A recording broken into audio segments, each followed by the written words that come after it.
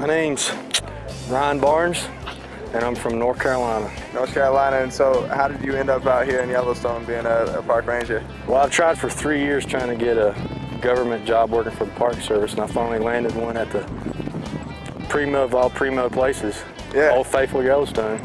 So do you love your job? Oh yeah, it's pretty cool. There's nothing I don't like about it. Sometimes it's stressful, but what job isn't stressful? I love the outdoors and I love educating people. I would consider myself an educator. How long have you loved the outdoors for? Is that since I was about that big?